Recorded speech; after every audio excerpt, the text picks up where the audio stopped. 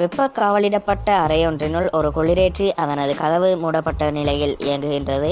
T7 T0 நேரத்தில் குளிரேற்றியின் கதவு திறந்துவிடப்படுகின்றது. அறை வெப்பநிலை தீட்டா நேரம் Tயுடன் மாறுவதை குறிக்கும் வரைவு பின்வருவற்றுள் எதுவாகும்? ஆகவே இக்கேள்வியினை செய்வதற்காக ஒரு குளிரேற்றி அதாவது ஃப்ரிட்ஜ் எவ்வாறு தொழிற்படுகின்றது என்பதனை அறிந்திருத்தல் அவசியமாகும். ஆகவே நாம் வீடுகளில் குளிரேற்றி அதாவது ஃப்ரிட்ஜ் பயன்படுத்துவதற்கான நோக்கம் என்னவென்றால், உணவுகளில் நுண்ணங்கி அதாவது பாக்டீரியா போன்ற நுண்ணங்கிகளின் தொழிற்பாடு காணப்படுவதனால் உணவானது பழுதடைகின்றது. இதனை தடுப்பதற்காகவே உணவானது குளிரேற்றியலில் சேமிக்கப்படுகின்றது. இவ்வாறு குளிரேற்றியலில் சேமிக்கப்படும் போது குளிரேற்றியினுள் உள்ளே இருக்கும் குளிர்ச்சியான வெப்பநிலை அதாவது மிகவும் குறைந்தளவு வெப்பநிலையானது நுண்ணங்கிகளின் தொழிற்பாட்டினை குறைவடைய செய்வதனால் உணவு பழுதடைதல் தடுக்கப்படுகின்றது. ஆகவே எவ்வாறு இந்நிலைமையை இச்செயற்பாட்டினை குளிரேற்றி மேற்கொள்கின்றது என்று இப்போது பார்ப்போம்.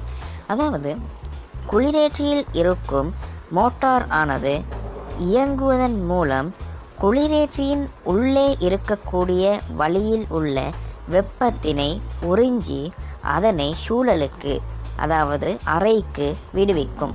இவ்வாறு அறைக்கு விடுவிப்பதனால் குளிரேற்றியின் உள்ளே இருக்கும் வழி குளிர்ச்சி அடைந்தாலும் சூழலின் வெப்பநிலையானது அதிகரிக்க தொடங்கும். இதனை நீங்கள் ப்ராக்டிக்கலாகவும் அவதானித்திருப்பீர்கள். அதாவது உங்கள் வீடுகளில் இருக்கும் குளிரேற்றிகளில் நீங்கள் தொற்று பார்க்கும்போது அதில் வெப்பத்தினை உணர்ந்திருப்பீர்கள். இதற்கான காரணம் இதுவே ஆகும். ஆகவே குளிரேற்றியானது மூடப்பட்டிருக்கும் சந்தர்ப்பத்திலேயோ திறக்கப்பட்டிருக்கும் சந்தர்ப்பத்திலேயோ குளிரேற்றியின் மோட்டாரானது தொடர்ச்சியாக இயங்கிக் கொண்டிருப்பதனால் குளிரேற்றியானது தொடர்ச்சியாக இயங்கிக் கொண்டிருப்பதனால் சூழலின் வெப்பநிலையானது நிச்சயமாக அதிகரித்தல் வேண்டும். ஆகவே இங்கே முதலாவதும் இரண்டாவது விடைகள் பொருத்தமற்றதாகும். ஆகவே பின்பு T7 T0 எனும் நேரத்தில் குளிரேற்றியின் கதவானது திறக்கப்படுகின்றதாம். இவ்வாறு குளிரேற்றியின் கதவானது திறக்கப்படும் போது ஏற்கனவே குளிரேற்றியின் உள்ளே இருக்கும் குளிர்ச்சி அடைந்த வழியானது தற்போது சூழலுக்கு விடுவிக்கப்படும்.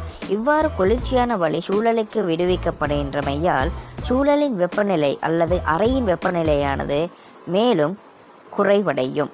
ஏனெனில் குளிர்ச்சியான வழி சூழலுக்கு வருவதனால் வெளியில் உள்ள சூழலானது சிறிதளவு குளிர்ச்சி அடையும், அதாவது வெப்பநிலையில் குறைவு ஏற்படும். ஆகவே ஒரு சிறிதளவு நேரத்துக்கு இவ்வெப்பநிலை குறைவு சூழலில் காணப்படும்.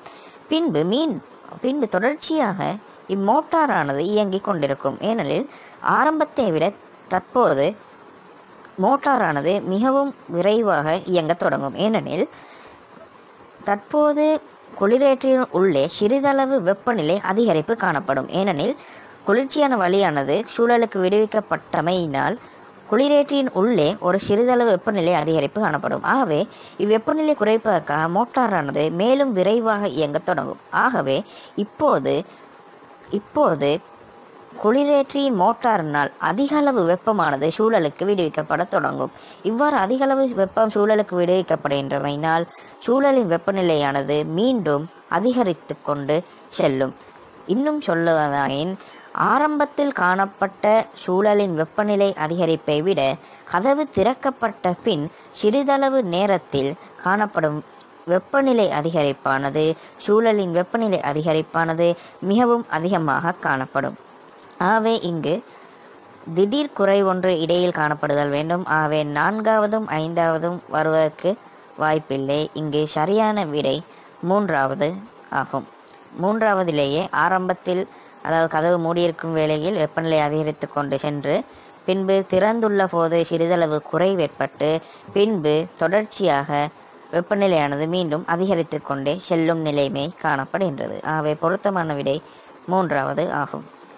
Please like and subscribe the channel.